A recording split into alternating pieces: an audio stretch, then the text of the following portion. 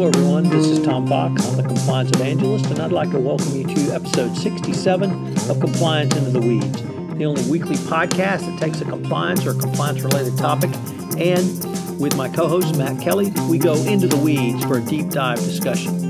Today, we take a look at the indictments against 5 KPMG employees and partners and one former PCAOB professional around the theft of information from the PCAOB to KPMG about audits the PCAOB would do on KPMG.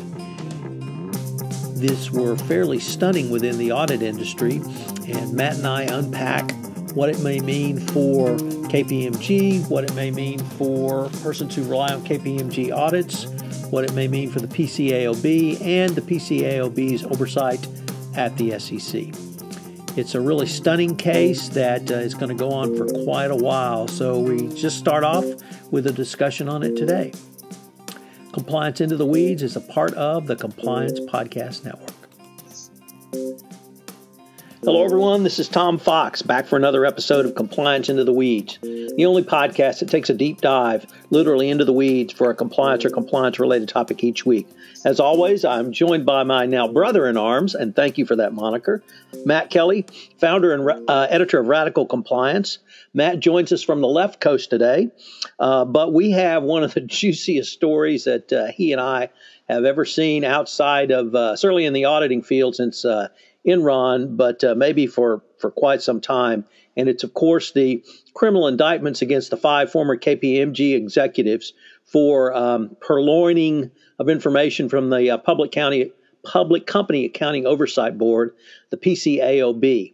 So, Matt, with that introduction, first of all, welcome. Thanks for getting up early to record a podcast. And why don't you, with some amazement, set the story for us? Yeah, sure, Tom. This has to be this case is really beyond the pale, and you and I have talked about an awful lot of oddball corporate misconduct cases. This goes right on the top layer of the cake. So it started on, I think, Monday. The Securities and Exchange Commission announced it had charged 6 people in connection with this scandal, 5 of whom had worked at the KPMG, one of whom, the 6th, had worked at the PCAOB, but not KPMG. And 2 of the 5 had also worked at the PCAOB and then went to KPMG. So we're going to have a lot of acronyms here. That's not ideal. But basically, what seems to have happened is one of the higher-ups in the regulatory agency, the PCAOB, a man named Brian Sweet, he started this, that in 2015, he was interviewing for a job at KPMG, and he was one of the more senior officials overseeing the PCAOB's inspections of audits that firms like KPMG would do. So Brian Sweet told the people he was interviewing with, 2 partners, David Middendorf and Tom Whittle, he said he could bring sensitive data from the PCAOB over to KPMG about which audits the agency was planning to look at for KPMG in the coming inspection cycle, and what specific areas of focus they would be looking at for these audits that KPMG had already done, so that KPMG would have an enormous advantage to try to get ahead of unpleasant inspection reports. That's really what was motivating them. Middendorf and Whittle at KPMG, they said, awesome. They hired him. They got the data. Then other KPMG people started to clean up the work papers of the audits that would be inspected ahead of those inspections. So they're altering documents. They're altering evidence. This is just serious misconduct. And then I'll circle back to the remaining 3 or 4 people here who are still not named. Then the more PCAOB officials started getting on this train. So Cynthia Holder, who worked at the agency, she called up Brian Sweet and said, look, I want to do the same thing. I'm going to bring over more intel and you get KPMG to hire me. And they did. Then there was another PCAOB employee. His name was Jeff Wada. Jeff Wada called up Cynthia Holder, now at KPMG, and says, I'm ready to go too. I have all the classified data, and there was an actual text message they intercepted where Wada told Cynthia Holder, I have the grocery list, which was all of the audits that the agency was planning to inspect. And then he wanted to bring that over to KPMG as well. Now, bad news for Jeff Wada, he did not get hired at KPMG. This all happened from mid-2015, when Brian Sweet started, to early 2017. By that point, somebody at KPMG had blown the whistle to the senior managers of the firm about this. So that's when people started getting fired. Jeff Wada never did get his dream job at KPMG.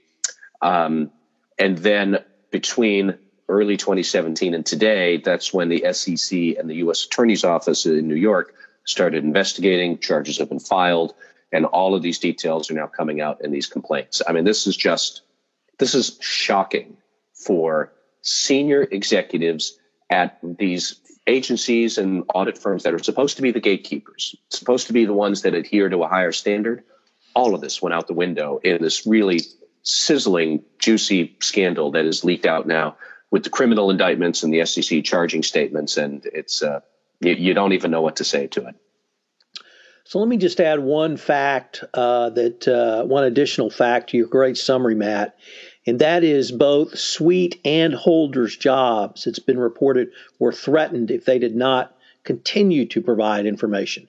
So kind of in a reverse extortion situation, they had to continue to provide this information to the three supervisors, Middendorf, Whittle, and Britt. So it's as you said, Middendorf was the then national managing partner for audit quality and professional practice. Whittle was the then partner in charge for inspections, and Britt was then the capital markets and banking group co-leader. So these are very senior folks at KPMG, and we laughed about what were they thinking, but I have to go way beyond that. I mean, this is not professional misconduct. Obviously, this is criminal conduct, but This is actual intentional criminal misconduct, at least as alleged, to violate about every standard there is for a Big Three auditor.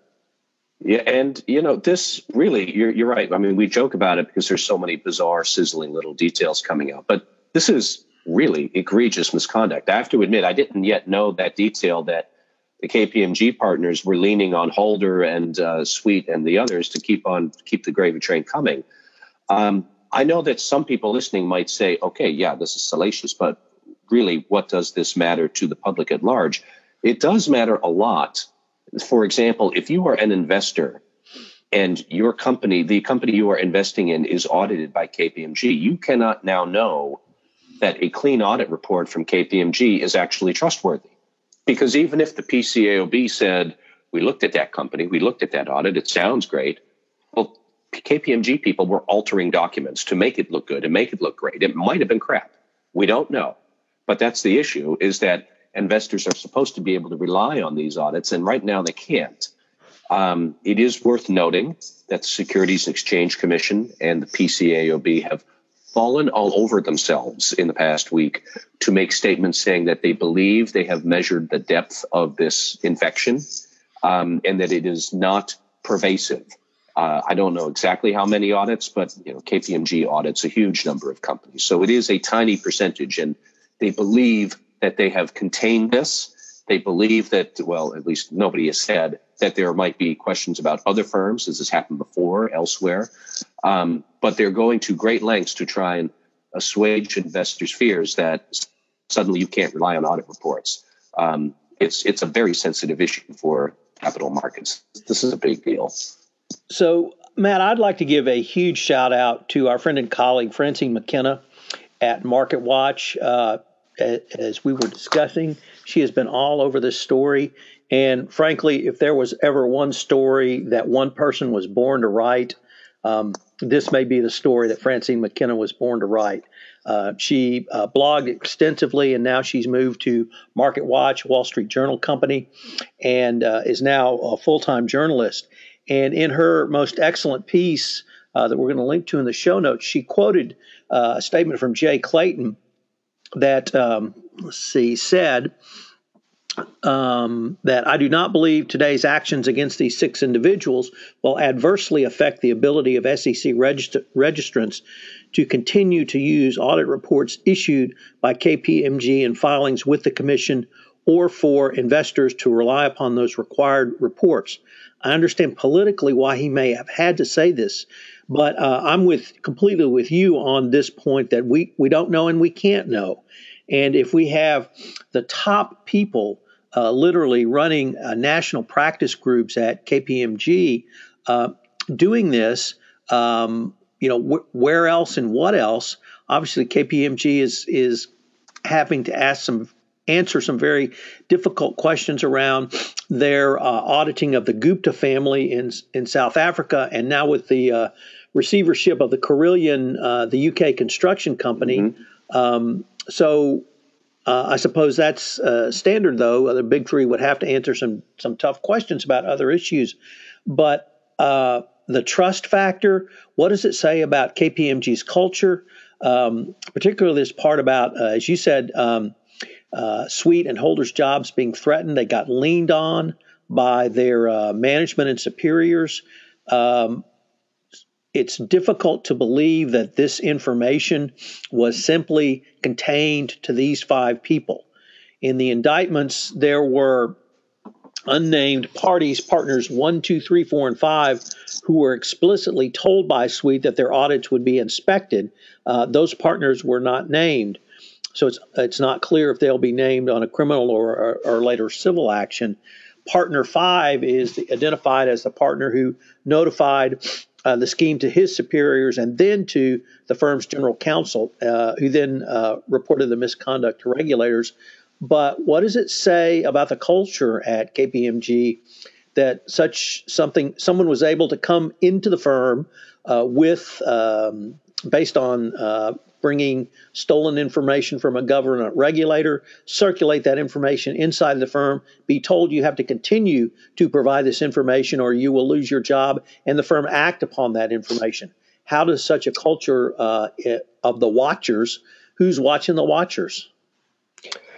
Those are all excellent questions that we don't know the answer to yet. I think it is a very good point to mention that we do know other people seem to be taking advantage of this information. We do not know exactly how many. We know apparently there are at least 5. We don't know what happened to them. We don't know if they may be charged. Perhaps they've already been fired from KPMG. Maybe there are more beyond the 5. Maybe we have not yet heard the end of this. One thought that has come to my mind is, looking at how senior these executives were at KPMG, who were really engaging willfully in criminal misconduct. That's what it seems to look like. I actually think of the FCPA corporate enforcement policy from a couple of months ago, where they announced that a company would get a declination as a presumption unless there were really aggravating circumstances, such as senior executives involved in the misconduct. This is not an FCPA case, but this kind of looks like aggravating circumstances to me. I'm not entirely sure, because even at, it might sound like 5 or 10 senior executives is a big deal, but KPMG is a huge firm. So we don't really know how far up the top this did go. But this is alarming. And if this could somehow lead to a criminal action against the firm itself, that's the nightmare scenario for a lot of people, including KPMG, certainly.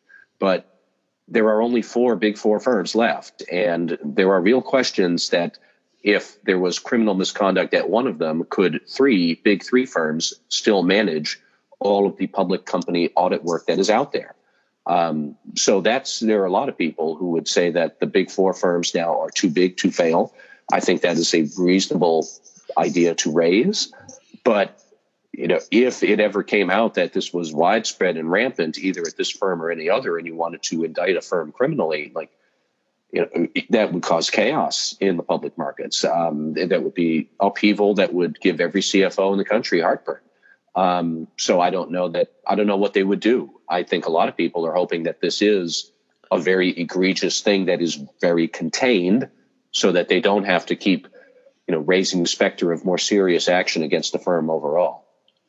So along those lines, Francine in her piece also quoted a fellow named Jim Peterson, former in-house attorney for Arthur Andersen, for the following, quote, "I doubt the KPMG firm will be subject to any sanctions or its global network harmed by this episode."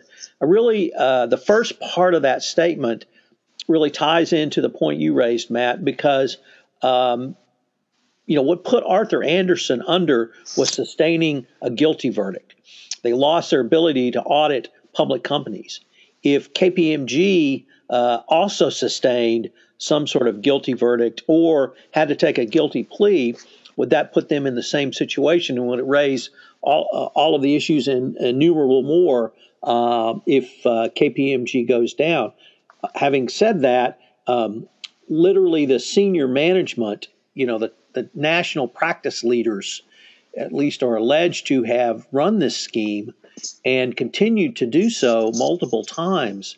So what's the level of senior management knowledge here, and is that going to turn around to bite them? And I think if we go back to the Yates memo, certainly Sally Yates was trying to communicate, we will go after individuals, and they have done so in this case.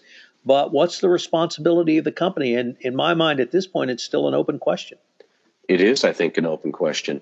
One other point that somebody did raise to me, I think is worth mentioning, is this really does call into question the revolving door metaphor out there, the revolving door stereotype between the PCAOB and the auditing world.